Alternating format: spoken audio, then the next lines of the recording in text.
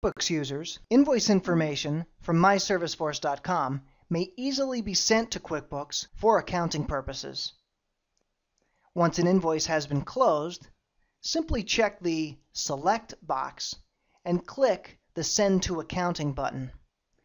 The invoice is immediately given a post status of pending, meaning that this invoice is flagged to be sent to QuickBooks.